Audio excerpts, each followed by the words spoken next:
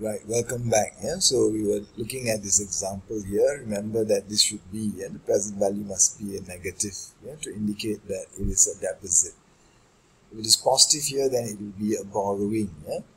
Okay, so this question is a deposit, therefore this is negative.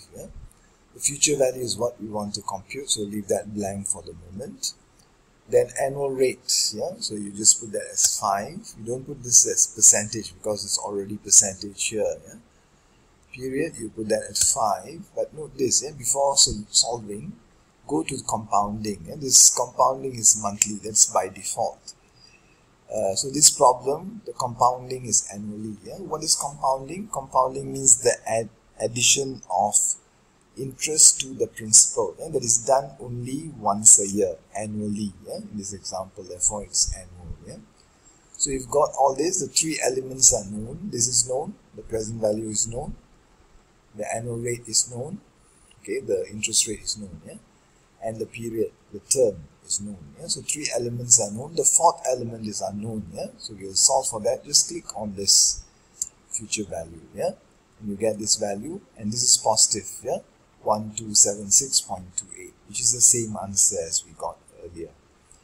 Right, what if we change this to positive? Okay, if this is positive, okay, what would be the future value? Compute this and it will become negative. Note that if this is positive, this will become negative. Okay, and if this is negative, or if this is positive, this will become negative. That is what we mean by the sign convention. Why? If it is a deposit, okay, then this will be positive, right? Okay, let's put that, negative, deposit. Okay. Now this will become positive because this is what you receive. This is a cash inflow at the end of 5 years. There is a cash outflow now. But if you reverse this, if you change this to positive and you compute the future value, it will become negative. What does that mean? It means that you borrow $1,000 now. You will have to pay after 1 year 1276.28. This is like a borrowing transaction, not a deposit transaction. So the negative and positive signs are very crucial for spreadsheet as well as for the financial calculator. Now this is not a financial calculator. Financial calculator you have to buy.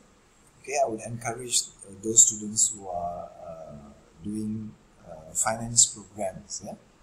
Those who are enrolled in the finance program, or those who wish to major or minor in the finance program, to buy the financial calculator.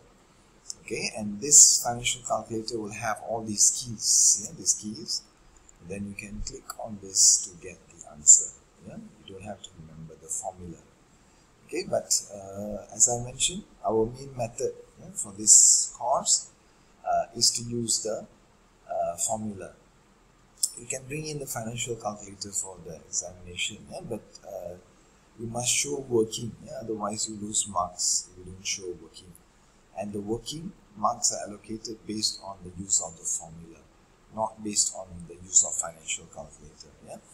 Therefore, if you are using all the other methods, for example, if you are using the time value table, if you are using the spreadsheet, or if you are using the financial calculator, all these can be used as supplementary methods to check your answer.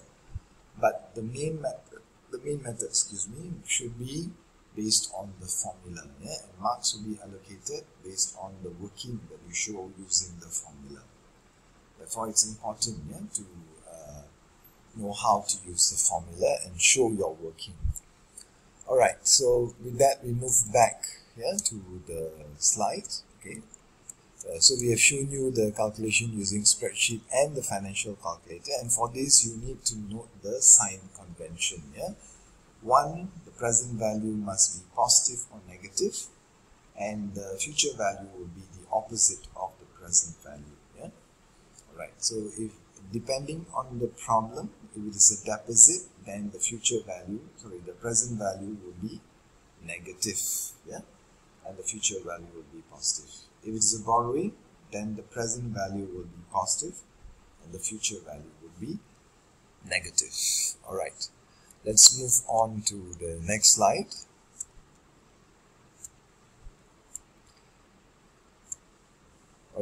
let's look at another example of this future value. We are still with future value, focusing on future value, the first key concept. Suppose you had a relative deposit $10 at 5.5% interest 200 years ago. Now note this, and this is an interesting problem because this deposit was made in the past 200 years ago, $10, okay, and you earn 5.5% interest on that amount every year for 200 years. How much would the investment be worth today? So this is like asking for the value today, which is like present value, but this is not present value. Okay, why? Okay, let's look at this. Okay, this is also a simple time value of money problem. So identify the three known elements first. What are the three known elements? This is known, $10. Okay, you know the interest rate, which is 5.5%, okay, per year, and you know the term, 200. These two is not a problem. This is quite obvious. The R and the N, is clear. But what is this? Is this present value or future value? Okay, note this. This is given. Okay, and this is known. Therefore, it is the present value. Why? Because the future value is what we want to know. But even though it says what is the investment worth today, like present, but this is future value. The worth today is future value compared to, relative to the deposit made 200 years ago. Because this is later than the cash flow here, therefore this is future value. If this is future value, this must be present value. So note that. So this is present value. This is known. The R, is known, 5.5%, and 200, year term is the N, the third element that is known. The fourth element, the future value, is not known, therefore you solve for that. Okay, so here the answer is this. Future value at the end of year 200 will be $10. This is the present value now, multiplied by 1 plus R, 5.5%. Or if you convert this to decimal, it will be 0.055. Now these two, 1 plus 5.5%, will raise this to the power of 200. Okay, then you multiply with 10. Therefore you get this answer, 447 or $447. There should be a dollar sign here. 189.84. Okay, so this is the answer. Can you use the time value table for this? Okay, here you cannot use the table. Why? Because the table doesn't give you 5.5% interest. It gives you 5% or 6%. So this is a weakness of this time value table. The time value table does not give you the values for all interest rates, especially fractions, 5.5%. If you go further and you look at the table, you may not be able to find the interest rate for 17%. 17%, the future value table, you cannot find the value. That is one thing. A fraction is not shown, and the period stops at 50 or 60. So you don't have 200 periods. And therefore, the use of the table is rather limited. It's also limiting. It is not very accurate. Okay, the interest rate, all interest rates are covered, not all periods are covered, and therefore you won't get precise answers using time value of money table. Alright, so what is the effect of compounding in this particular case? So how do you answer this?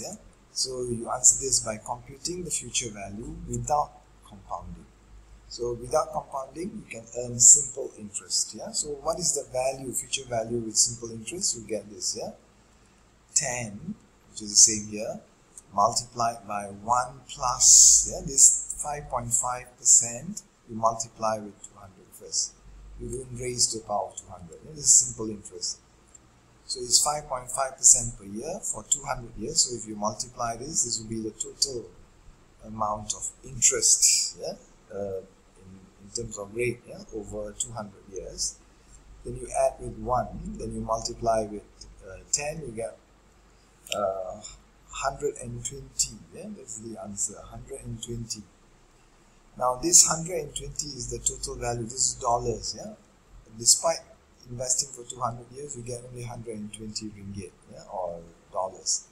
You started with $10, you get more, but note this: how much do you get here? Yeah, nearly close to $500,000. Yeah? Right. So then you invest for a longer period, the compounding effect, yeah, becomes very pronounced, yeah, very significant or very substantial. Right? When it is a short period of time, 2 years, 3 years, 4 years, or 5 years, okay, then the difference between compound interest and simple interest may not be very significant or substantial. Yeah? Right? So that's an important value, yeah, to understand. Right, so compounding added the difference in between this and this, yeah, which is 447,069.84 into the value of investment. Alright, now we look at another related, this is still future value, but we can use future value formula as a general, yeah, growth formula. Okay, suppose your company expects to increase unit sales of widgets by 15% per year for the next 5 years. You currently sell 3 million widgets in 1 year. How many widgets do you expect to sell in 5 years? So now notice, yeah, in this problem also you can identify 3 known elements. The first one is the rate of growth, yeah, 15%. Yeah, this rate of growth increase, yeah, is similar to the interest rate. Yeah, it's exactly the same as the interest rate in this particular context. Yeah, 15% is the interest rate. Now, the term is 5 years, okay, so you can see the term here. If you currently sell 3 million, this is present value, yeah, 3 million widgets. The present value is not in dollars, yeah, but it's in widgets, yeah, units. It's 3 million. So if this 3 million grows every year at 15% for 5 years, at the end of the 5 years, what would this value of sales be? Yeah? So it's the same as future value. So we can use this formula, future value at time n, okay, is equals to the present value at time 0 multiplied by 1 plus r raised to the power of n. Okay, so we can replace this with sales at the end of year n is equals to sales now multiplied by 1 plus g. Okay, this r we replace with g and raised to the power of n, number of years. Yeah? So S5 is 3 million multiplied by 1 plus 15% or 1.15. raised to the power of 5. Therefore, you get 6,034,072 units. Yeah? Here you round it off to the nearest unit. Yeah? You cannot have fractions of a unit. Okay, and therefore this is the answer. Yeah? So you can use this future value formula for growth as well. Yeah? Right. You can use this table. Okay, this table you have 15% from the table. And for 5 years, yeah, you can get the value. It is 2.0144, 114, sorry, and you multiply with 3 million, you get 6,034,000. Yeah, that's it. Yeah? So this is not very accurate. It's 72 units short. Okay, but this is close enough. Yeah, so here it's an approximation. You can use this, yeah, time value of money table to solve the same problem. Yeah. Alright, so we are coming to the end of the first part, yeah, which is future value. So we look at a review. Yeah? What's the difference between simple interest and compound interest? Simple interest, you earn interest on the original principal only. Yeah? Compound interest, you earn interest on the original principal plus the interest that you have earned in earlier periods. Therefore, that is called compound interest. Yeah? That's the difference between the two. Yeah? Suppose you have $500 to invest and you believe that you can earn 8% per year over the next 15 years. How much would you have at the end of 15 years? Using compound interest. Okay, so you have the present value here, you have the interest here, you have the term here. So future value is not known, you replace that in the formula. So you get this value here, 500 multiplied by 1 plus r raised to the power of n. You get 1586.